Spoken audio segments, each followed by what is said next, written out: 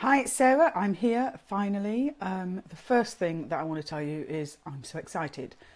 I have a new setup. So I've got this arm thing that holds my phone. So you no longer have to look at my double chin. The camera hopefully will stay still, although I'm probably moving the table. And I should be able to see in the group if you have any questions for me. Hopefully this is how it's going to work. I can actually see myself, which is all very cool, but I can't see. Okay, there we go. It's all working now. So I want to go on to talk about another ability today, actually. So we've talked about introvert, extrovert, or introversion, extroversion. We've talked about whether your child's a generalist or a specialist. And now I want to talk about time frame orientation. Oh, that piece of hair is really annoying me because it's really, really important, time frame orientation. And when you know it, you might stop making your children wrong. Time frame orientation is actually the ability to think into the future. Now, there is this belief that teens can't see past their nose, and it is absolutely true that while these changes in the brain happen, that future planning is affected. But that doesn't affect time frame orientation, because you can do the test for this on anyone that's over the age of 14, and it has no impact on, it's not weighted at all for whether a child's a teenager or not. So if you think of time frame orientation like a continuum, so you've got 0 to 100, which you have, and that's how it comes out. You've got people at the low end, normally about 0 to 25%, people in the middle, 25 to 50, and then, the higher end. Now, it's so important that you know this about your child, and I think you can work out. I don't think you need to have taken the test, basically. I think you can work out. Obviously, if you've taken the test, you know for sure. Hoping that something doesn't get delivered as well. Just remembered that we're expecting some deliveries, so if I have to cut it short quickly, that's why. Okay, so at the bottom end of time frame orientation, you have what we call a tactician. So somebody that thinks really tactical, like what are we going to do next? What are we going to do tomorrow? And is often like thinking about sort of 6 months into the future. At the mid-range, you've got someone who's probably thinking 2-ish years into the future. So, what am I going to do in the next 2 years? Or how's this going to affect me in the next 2 years? At the high end of time frame orientation, you've got people who are going 5 to 10 to 15 years in the future. I've got a very, very high time frame. It's 85%. I actually, in all of the time I've done the Highlands test, I've never found someone higher than me. So I don't know what that means. So at the top end, you've got your strategists. Now, if you think about it, we need tacticians, we need strategists, and we need people that can do the mid. So there's nothing wrong or right about any of them. So, for example, somebody at the high end, a strategist, so we all think time frame orientation long term is great, but it isn't, because those long term time frame people will often work towards a goal for so long without any reward, and they'll get there and think, well, did I really want this? And that's me. And I can work for years without seeing any reward at all, and then suddenly get somewhere and think, well, why am I even doing this? Do I even want to do this anymore? So strategists have their own challenges. Tacticians at the low end have their own challenges because they're never future planning. So it's always like, what's next? What's the next hit? And they want reward. So if they're not seeing results very, very quickly for their work, they give up more easily, because they really do need to be rewarded. So obviously this impacts young people a lot. And actually what we're doing with them in the teen years is we're actually mostly asking them all to be strategists and think way far into the future. And if they aren't, we call them lazy. So anytime a parent comes to me and tells me their child lazy, I think, oh, it's just a kid with short-term time frame. Because they can come across as lazy and lethargic. They leave everything to the last minute. It's quite chaotic. It's a bit of a panic. And if you don't work that way, you're just like, oh, why didn't you plan? And it affects everything. So it will affect revision planning, for example.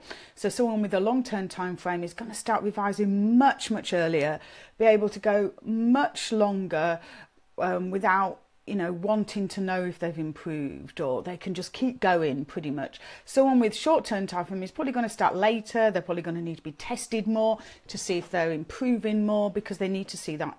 Oh, there's a bit of a wobble there, so it does wobble. So they want to see that improvement. It goes for any kind of, if we look at university applications. So your child, if they've got long-term time frame, they are probably thinking about university and what they're going to do at kind of year 9 or 10, and they are pretty sorted. They will have everything sorted by the time the UCAS application opens, and they will just put it all in, because they've looked through universities before. They know exactly what they're doing. It's all planned, and they've put their application in as soon as the deadline opens. Someone with mid-range time frame might start thinking about university when they start their A levels. They will get their application in, but it probably won't be as soon as it opens. But you know, it won't be a panic or anything. The people with short-term time frame, literally, they may be doing the application the night before it's due. And it's a bit chaotic, and it's a bit, it would drive me mad, actually. I do have, one of my children has got short-term time frame, the other's got long-term. So the older one's got long-term, because I've tested them, and the younger one is slightly, it's like mid-range, and it drives me mad because I'm such a long-term time frame person. So it really does impact everything. Now, and what we have to think is, it's not a child being lazy. If they've got short-term time frame, it's actually so difficult to have them to think long-term. The same as it's really difficult for someone who's long-term time frame to think short-term. So if you ask me, what am I doing tomorrow? Well, obviously it's Saturday, but you know, what am I doing the next day I'm at work? Actually, I don't know. And I was having a conversation with my business partner actually the other day.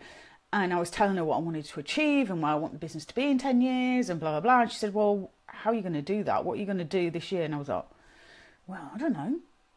And it's really hard. And she has to help me really chunk it down, because her time frame is shorter than mine. And it's like a struggle for me. It's like someone is talking a different language. And it's the same, you know, with children. It's not something we can learn to do. It's really, really hard. And so what often has to happen is that child, if they've got a short-term time frame, they need someone with medium or long-term time frame to come in and help them. They're going to need a lot of organisation and a lot of planning, and it's not because they're lazy, it's because they are, have short-term time frame. If your child has short-term time frame, you need to treat everything like a really short-term project. So universities is a 3-month project, and let's see where we are every month. You need to just they need to know that they are making progress, and they need to see rewards. And I'm not talking about you rewarding them by buying something, but they need to know that they're making progress. Whereas your long-term time frame person has probably been thinking about that for 5 years and really doesn't, and they'd probably think for another 5 and not make progress, and they would be okay with it. So I think this is an important one we know, because I think kids are made wrong a lot. Or they're, like, why can't you think about what you want to do in the future? Why is it so difficult for you? Well, it might be because they've got short-term time frame. So please don't call these kids lazy. That you will know if you've got someone who's short. It's last minute. It's all a bit crazy. It's all a bit manic. It gets even worse if you as the parent have got short-term time frame too, because then we've got chaos in a house. And sometimes I'll go into people's houses where they've got short-term time frame, everyone, and I'm just like pulling my hair out because it's so hard for me. And actually there's a few projects that I'm doing at the moment with my eldest daughter, and they are such short-term, and both of us are very stressed out often by it, because there is not enough time for us to plan, and it's like, oh my God, it's like happening, and it's just, there, and we've got to do it tomorrow. And it's a really difficult way for me to kind of function. And so also it has an impact on the kind of jobs, careers they want to go into. So you don't want to send a strategist into, a job like a journalist, or like a tabloid journalist, where it's quick. You've got to produce it. You've got to get it ready by tomorrow. It's really stressful. Last year, I spent the year trying to understanding PR and getting myself in PR, and it was the most difficult thing I ever did. really because it's so short-term time frame. So, you know, it might be that a long-term time frame person would go into something like investigative journalism, which can often take much longer, but, you know, just, or documentary making or something.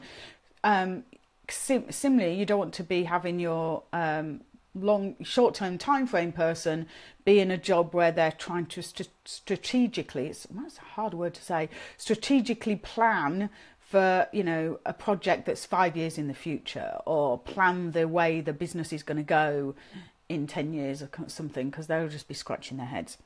So something that you that we do really need to know.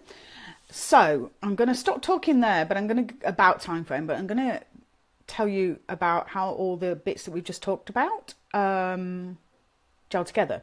So we've got generalist, specialist, extrovert, introvert.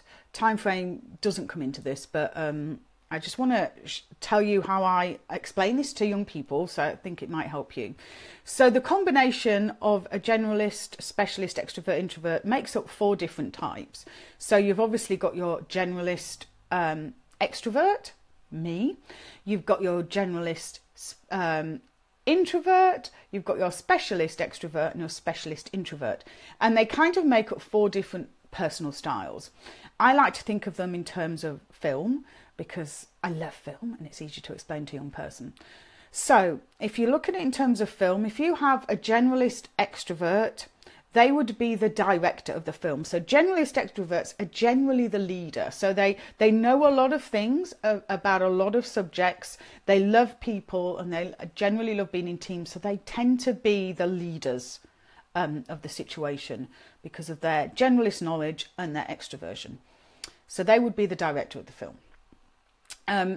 The specialist extrovert, gosh, so complicated to remember all this. The specialist extrovert, so this is someone with a specialist knowledge that likes to be with people. This is like the actor of the film. This type is actually called the performer. So this is where your speakers that are your TED Talks, your speakers on them would generally be specialist extroverts. A lot of performers and actors are specialist extroverts. So they've got this specialist knowledge, but they're an extroverts. They want to be with people. So you've got the director and the actor.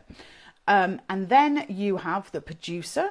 This would be your generalist introvert. So they have a generalist knowledge, but they kind of like to be the power behind the throne. So they don't necessarily want to be leading it, but they want to be sat there not organising it all, but you know what I mean, the power behind the throne. So that's where your generalist introvert sits. And then you've got your specialist introvert, which I would call the researcher or the professor type. So this is somebody that is literally probably going to be locked in an office by themselves, looking at data and things like that. So I think it's important to know that they make up, different types. Now, I'm not saying that that's exactly where everybody needs to go, but it's really helpful if you're helping your child plan. Okay, so are they a generalist or a specialist? Are they an extrovert or an introvert? And then does that put them in the kind of the director role or the actor role or the producer role or the kind of the researcher role? Now, they are very generalistic, but you can see what I mean. And then that would help you kind of maybe guide them. So, for example, if a specialist extrovert was looking at a specialist job that had them stuck in their own office all day, they would be really miserable. So it's things that we can start talking to them about. So I just wanted to put that bit in there too. Next time, if there's no questions for me to answer, I will start going on to what are called driving abilities. These might be a little bit more difficult for you to figure out with your child, but I think it's important for us to start even thinking about them. And you can kind of work them out. Obviously, the test is the best way, but I think it's a great thing to start talking about because I don't hear anyone talking about this a lot, and they do have a real impact. So, I didn't cough once. I've had this dreadful cough, and I thought I wouldn't get through this without coughing, but I did. So I'm going to leave you. I don't know when I'm going to be live next week. Now I can look at my computer while I'm talking to you. Let me just have a look. think it might be, I don't want to make it Monday because that's too soon. I'm going to do it when I normally do it, which is Thursday. I'm even putting it in there. Thursday at 1 I will be live, so if you've got any questions for me, then please do answer them, and I hope this is helpful. If there's anything else you'd like me to talk about, then please do let me know, and I look forward to speaking to you soon. Bye.